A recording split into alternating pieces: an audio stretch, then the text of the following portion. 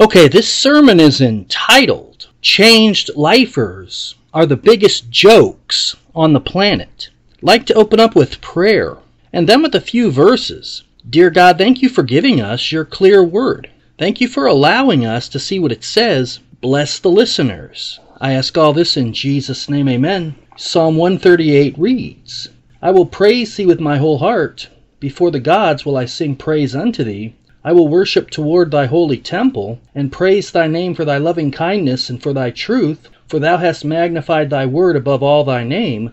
In the day when I cried, thou answeredst me, and strengthenest me with strength in my soul.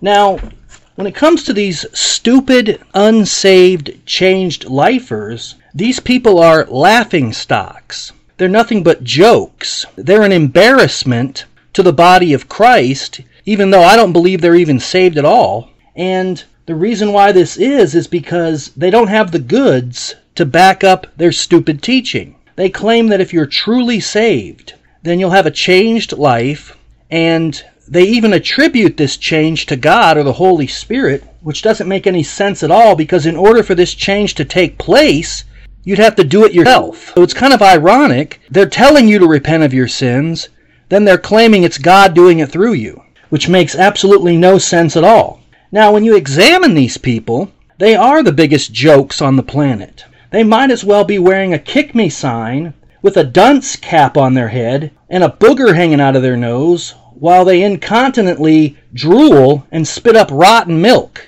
Because I guess these people think that now that they've stopped smacking their lips and they've helped a cat out of a tree, that they're saved. It's a joke, it's foolishness, and it deserves nothing but maniacal laughter.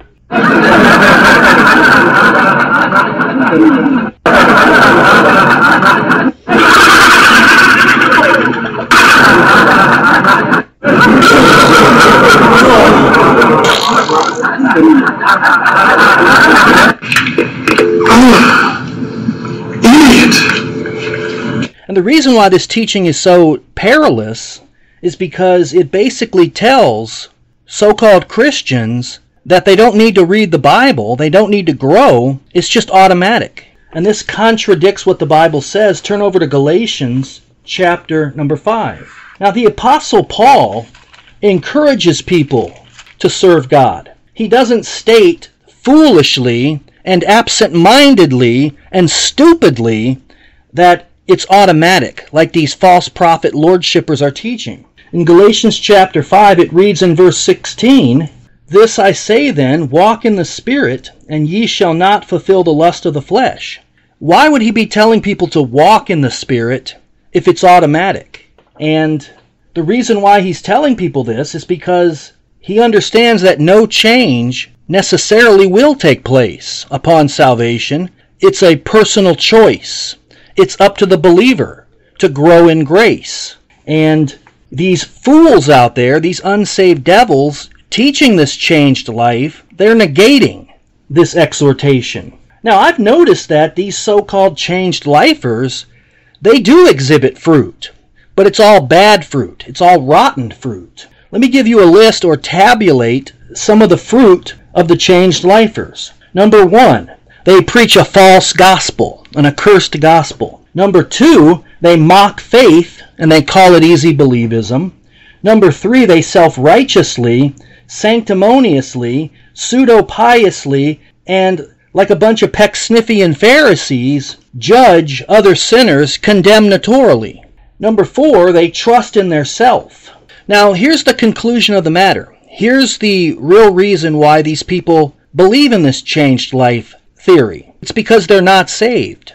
They don't have a Savior. They're not trusting in Christ, so they got to cling to something. They get their assurance from their so-called changed life, which means their assurance is not coming from Jesus Christ alone. And this is indicative that they're just not born again.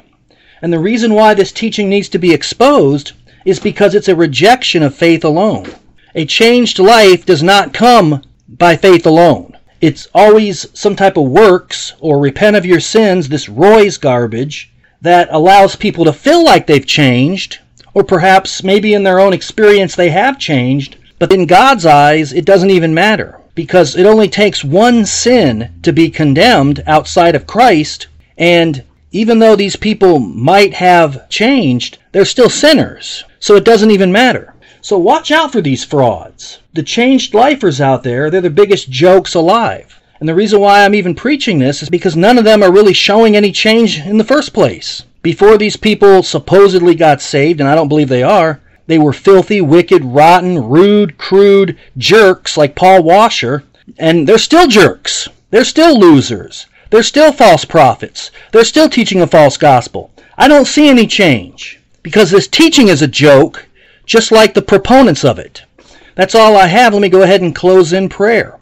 Dear God, thank you for giving us your clear word. Thank you for allowing us to see what it says. Bless the listeners. I ask all this in Jesus' name, amen.